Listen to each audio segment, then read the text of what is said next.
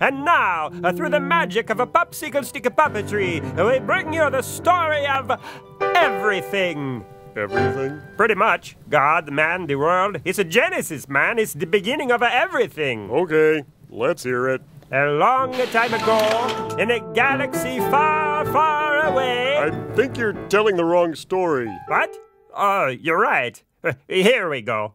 A long time ago, right about here, there was God. God is a cloud? It makes about as much sense as showing him as an old man with whiskers. I see your point. The Bible says God is love, but when we tried to show him as a heart, he just looked like a Valentine. Too Hallmark. Right. He appeared to the Israelites as a cloud by day and a pillar of fire by night. The fire thing was a little scary. So we decided to go with the cloud. I think we made the right choice. I couldn't agree more. And we're calling him he, not because God is a boy, but because the Bible calls him he. Both men and women came from God, so he isn't one or the other. You know, this show can only be so long. Right, sorry. On with the story. In the beginning, there was nothing but God. No planets, no stars, no trees, no iguanas, no toaster ovens, no kids, no eyeglasses. Chester! Nothing, just God. And then he created. He spoke, and the universe came into being. He must have had a loud voice because it made a big bang. Get it? A big bang? That's an astrophysical joke. Anyway, the earth was formed and cooled and water appeared. Then God caused the plants and the fish and animals to pop up.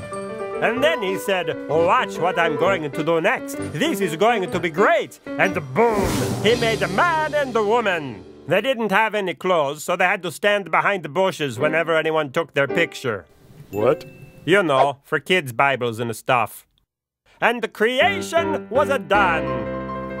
So, why did God create? Pastor Paul? God created because he's creative. It is part of his nature to create. Okay then, why did he make men and women? Why not stop with bears and giraffes? And ponies. And ponies. I think I can answer that one, Buck. God is creative. He's also personal and relational, so he wanted to create creatures that he could relate to, that he could be friends with. It's hard to have much of a friendship with a geranium. They're pretty and all, but they're not much for conversation. The Bible says Adam and Eve were created in God's image. We're creative like God. We're personal and relational like God. We can make plans and dream dreams like God. God created us so we can be in relationship with him, but also so we could be in charge of the rest of his creation. We're in charge of the whole world? That's why Adam got to name the animals in the garden. That's also why we have to be careful not to make a mess of his creation.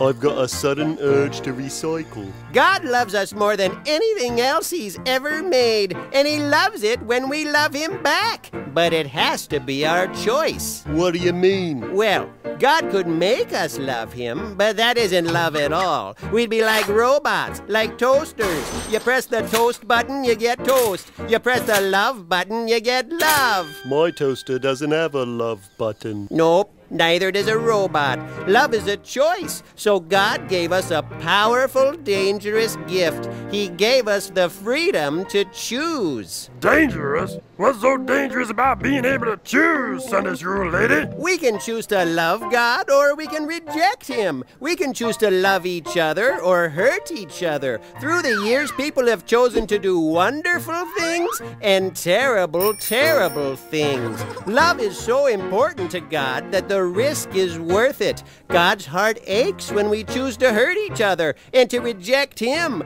but he still lets us choose. Whoa, that's really big.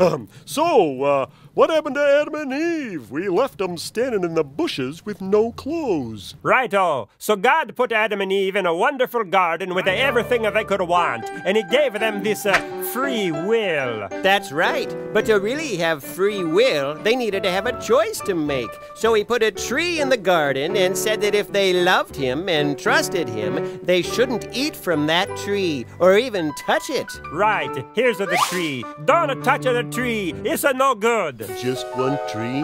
In the whole garden, just one tree they couldn't touch? How hard could that be? Well, it got harder when someone else showed up in the garden. Who showed up? Santa Claus? Elvis? Sure, why not? Santa Claus and Elvis. Chester! Sorry, no.